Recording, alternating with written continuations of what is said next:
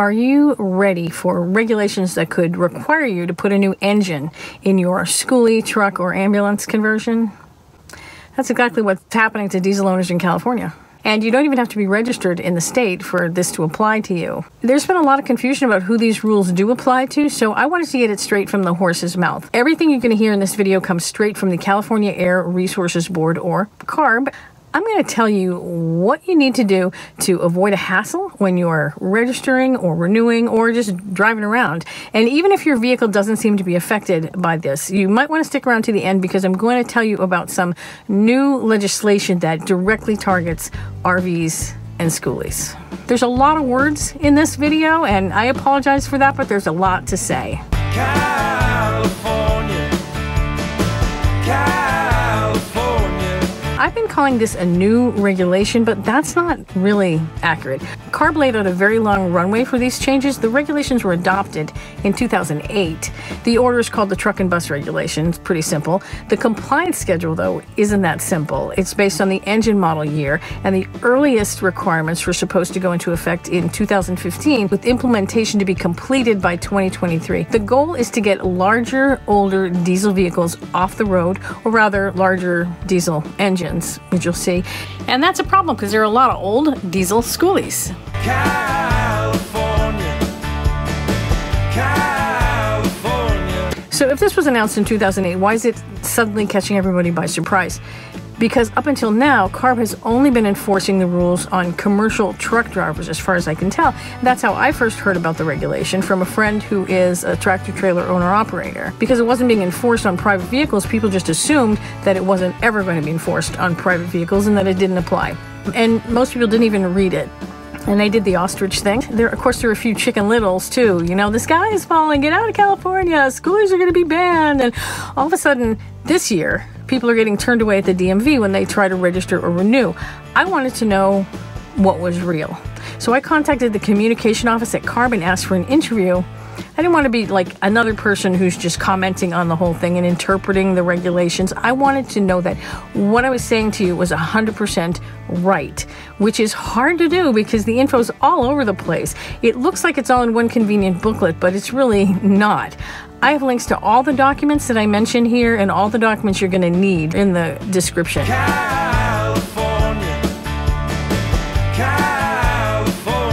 At first, CARB said that they would go on Zoom with me, which would have been perfect because the words would have been coming straight out of the face of someone who's official, but then they opted out of that, which, of course they did, because if they said something wrong, they might be held responsible. Whereas if I say something wrong, even if I'm quoting them, they're just going to say that I misquoted them. But I don't care. They did answer my questions. They just did it via email. Here's what the Truck and Bus Regulation says. The Truck and Bus Regulation affects individuals, private companies, and federal agencies that own diesel vehicles with a gross vehicle weight rating greater than 14,000 pounds that operate in California. The regulation also applies to public and privately owned school buses. However, their compliance requirements are different and reporting is not required. So, Max's GVWR is 10,000 pounds. I'm off the hook, as are most short buses, but I do have friends, Cat, who have 14,000 plus pound GVWR shorties, and they would be affected. But also, notice the word operate. It doesn't say registered in or garaged in California. It says that operate in California. So if you go to California, you spend time on the LTVA in Blythe, you do an annual pilgrimage to Slab City, none of the exemptions apply to you. We're going to get to the exemptions in a minute. If so, then you are affected by this. California. Compliance is based on engine model year. Now, it's important to note that engine model year is not vehicle model year. Engine model year is typically 1 year earlier than the vehicle model year. There's an engine model year table in the booklet. There are two of them, actually. One is for vehicles that are over 26,000 pounds. The other is for vehicles from 14,001 up to 26,000 pounds. The basic idea is engine models older than 2010 have a date by which they have to have a 2010 or newer engine under the hood. Some of these dates are in the past, so if your vehicle is older than 1999 and you haven't taken any action, then you're already not in compliance. From this year, 2021, engine model years 2004 and older are required to have a 2010 engine or apply for an exemption. 2005 and 2006 have until 2022, and 2007 to 2009 have until 2023.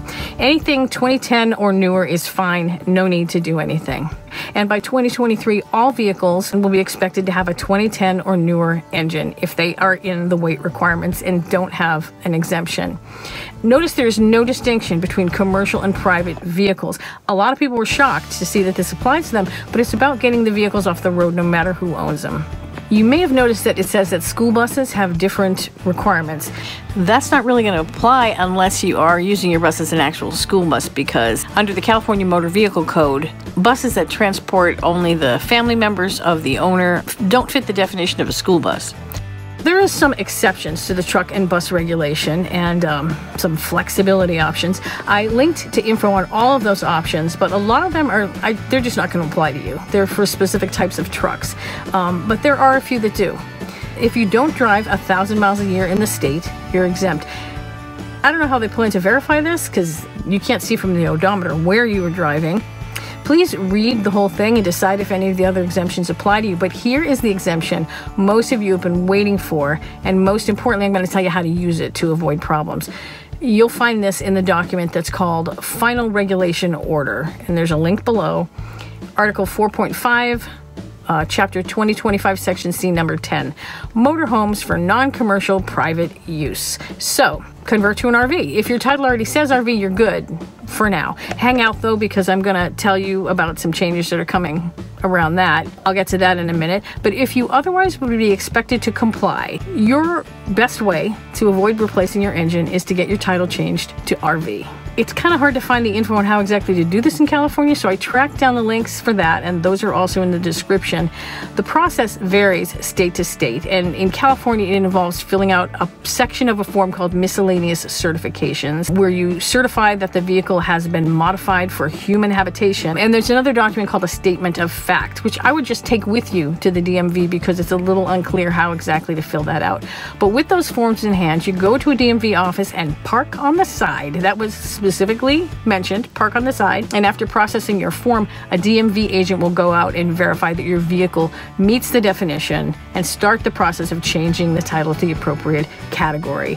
I've heard that this process is the quickest and most painless at a AAA office, so it's probably worth joining AAA for, frankly. I've been talking about schoolies, but this applies really to anything that's diesel. If you've done a conversion and get it changed to RV, and you're good. The problem is that when you go to the DMV and CARB are not the same organization at all. So you have to make sure if you are applying an exemption, you have to put your vehicle into the database, which is the TRUCRS database. This guide, which I linked to, has all the information you'll need to report in that system. That's what will flag your vehicle so that the DMV doesn't say, oh no, you're not in compliance when you try to renew your registration. It's very important that you do this part, because if you don't, it doesn't matter what you do. If you go to the DMV, I mean, they don't know this stuff inside and out, right? Chances are they're going to tell you you can't renew your registration or register your vehicle. Okay, so that's CARB compliance. Now let's look at the new legislation. California, you're so far from Memphis, but I still love your kiss. I never will tell you goodbye. Senate Bill 210 was signed into law in 2019, but it hasn't been accepted by CARB yet.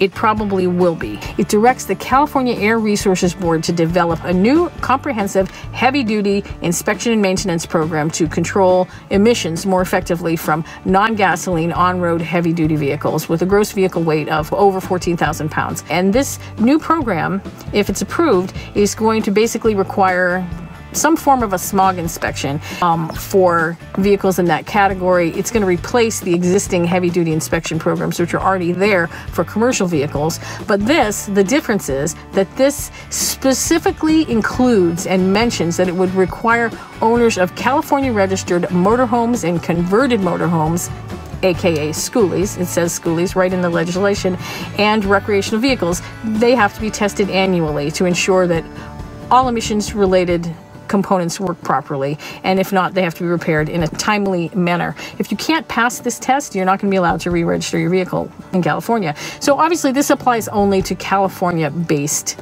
vehicles. It's not such an awful thing. You could probably pass that. California. Are you affected personally by any of this?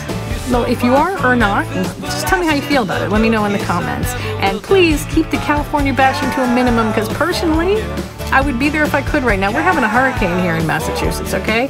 So let me know what you think, and here's me getting my emissions test.